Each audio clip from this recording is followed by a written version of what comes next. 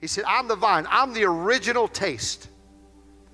Everything that comes off of this true vine should have the same taste.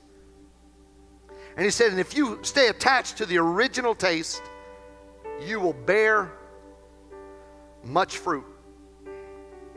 See, many people say, I just want people to see Jesus. I want people to taste Jesus. You're producing the fruit that they're tasting. And they'll never experience Jesus if they can't get past you. If our fruit is soured, they think of Jesus as soured. If our fruit is defeated, they'll think of Jesus as defeated.